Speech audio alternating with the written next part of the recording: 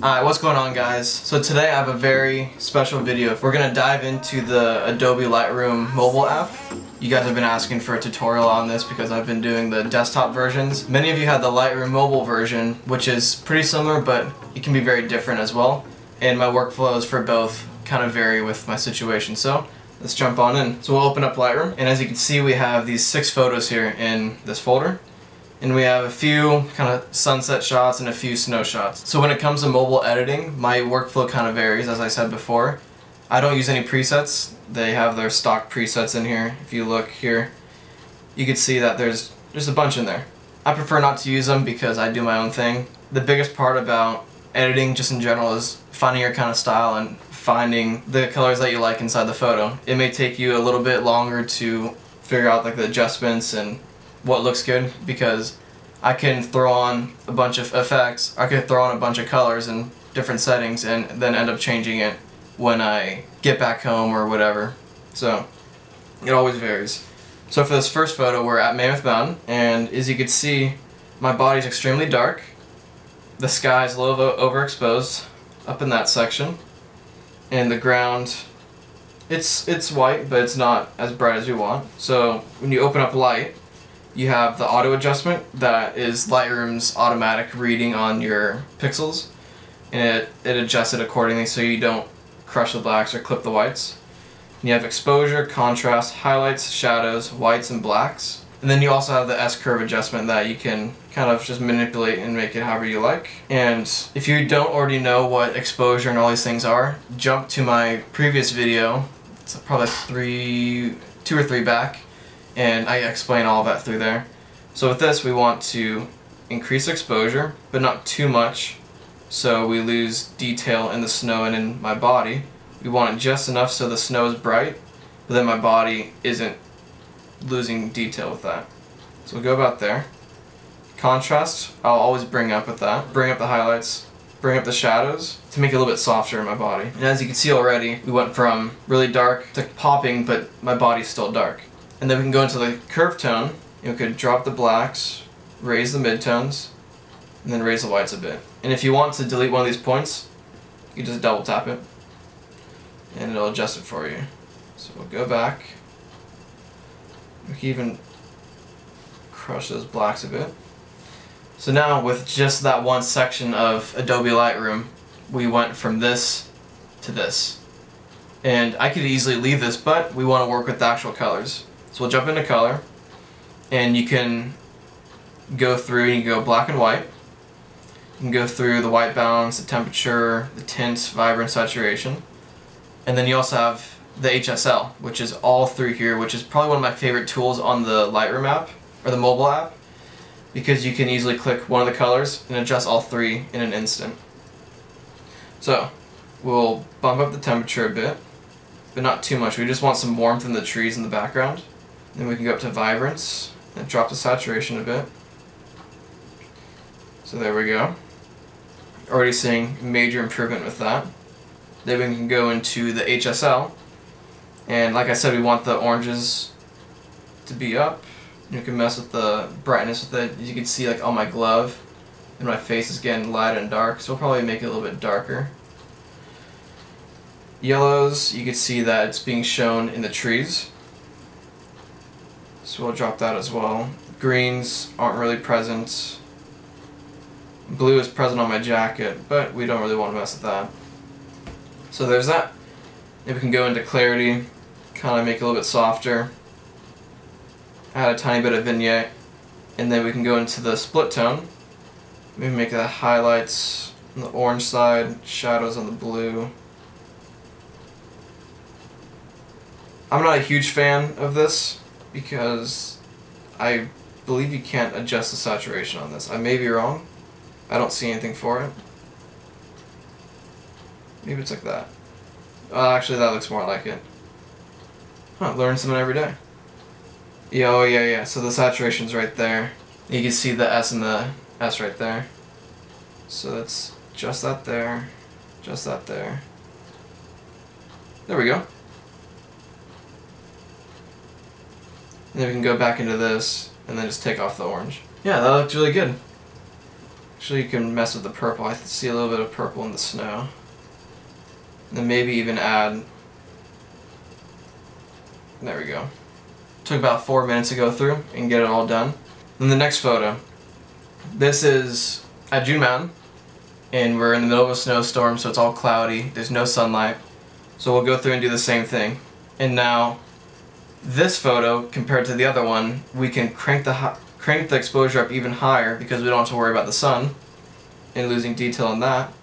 And we can just go crazy with the whites and the blacks. So we'll do the same thing, go through, bump all that up, bring down the blacks, bring up the whites, bring down the highlights a bit because we don't want it to be too crazy. Go to the curve, do the same thing, drop into color, bring up the temperature a bit, yellows, oranges. Let's see, yeah, we want the yellows to be down, then the oranges to be up, but then a little bit darker. Bring saturation to the red, because we have the board down there. And there we have it. We went from a really gloomy, dark photo, because of the settings that I use. We don't allow much light in, so we can do this specific thing. And we went from that to nice, popping, bright, and vibrant picture. Let's see if I can show you the details on here. Yeah. So the Hero 5 Black, ISO 100, and this was shot on time-lapse mode. On to the next one. We have the same kind of thing where out in the mountains, you kind of have the sun peeking out in the background. So we'll do the same thing. Exposure up to bring some more detail through. Contrasts, highlights, shadows, whites. Drop those blacks. And you can just see the image is just bright and vibrant.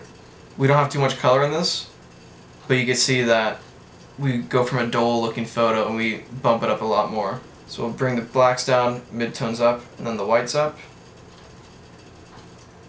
And I'm pretty happy with that result. I actually enjoy that a lot, but we can try to mess with the color. So we can add some temperature to that, bring out the orange and the yellows. So it's a little cool. And we can also take out the blue in the lake, the river, bring that down, drop the blacks. If we want to fake sunlight through the trees, we can go through and select gradient filter, go up to color, bring out the temperature, drop it down, and just adjust it as we go. And there we are. Now we have the cool water down below, then we have the warmer trees up above, and we just bring out the whites and the blacks and kind of make them contrast together. The next photo, we're at the beach, and we have pretty crazy sunset, one of the crazier ones we've had in a while down at Huntington, and we'll do the same thing. But for the DSLR, I like to bring the contrast down just to add a little bit of a fading film look. Bring the exposure up, highlights up, shadows up, whites up, and then we'll do the blacks up. Actually, we'll do the blacks down for now. Then we'll go into the tone curve. Blacks down, midtones up, and then we'll crush those blacks. And as you can see already, the image is popping, but it's not overwhelming. We want to keep it subtle, especially for these DSLR shots. And we can mess with the temperature, make it a little bit warmer. Could bring that out, but darken it. Add some saturation there. We don't want too much blue. There we go. Add some vignette. Bring down the clarity to make it softer. And then for this photo especially, since we want to bring attention to the sunset, we can go into the gradient filter, drop it down, add some tint, add some temperature. And then we can go into contrast, highlights, and blacks, drop that down, and then add some more tint.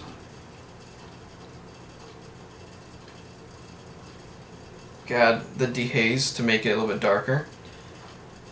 And we brought out the pinks and the warmer tones in the sky, and then we also have a darker, kind of subtle image down below.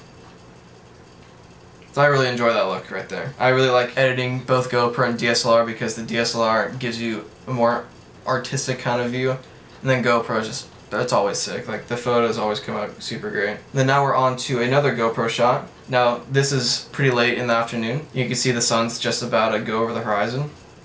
So we don't have too much light on the ground. Well, we can easily fix that just by doing that.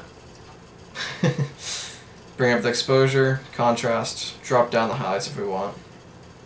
Bring up the shadows, but then make sure you bring down the blacks. And then go into the tone curve. Same kind of deal. We don't want to mess with the whites because the sky is already overexposed, but because we do that, it blends in really well.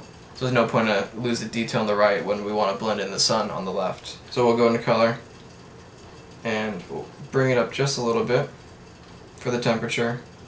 Go into the mix, bring out those oranges, even bring out those yellows. We want to make those yellows a little bit brighter. Make the orange bright.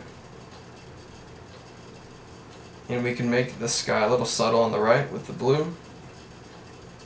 So we went from this dark image to this bright and popping photo.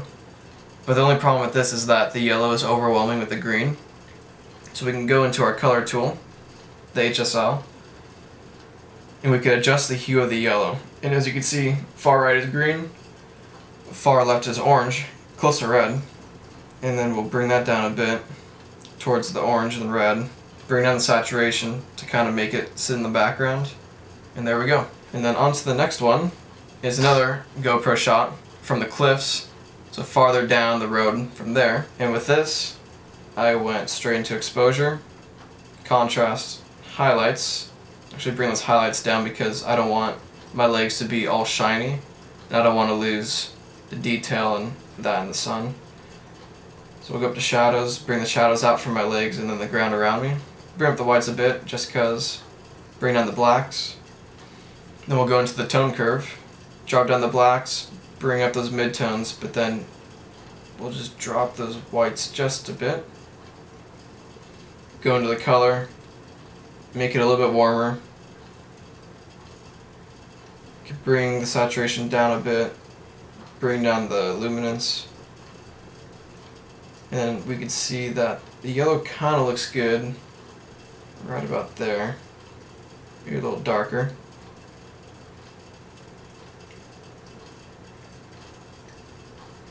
We can go back in here and adjust it around. Add some vignette for it. The optics don't really change that much on this photo. It just stretches my legs, which I'm not a huge fan of. And we can go back into the tone curve, maybe bring down those blacks a bit, bring up that, and there we have it. We go from this dull image again, and we just bring it out. My editing styles change over the years. I used to go for all these crazy colors and crazy tones and just try to like imitate as many people as possible, and like that's a good thing, like trying to find inspiration from others.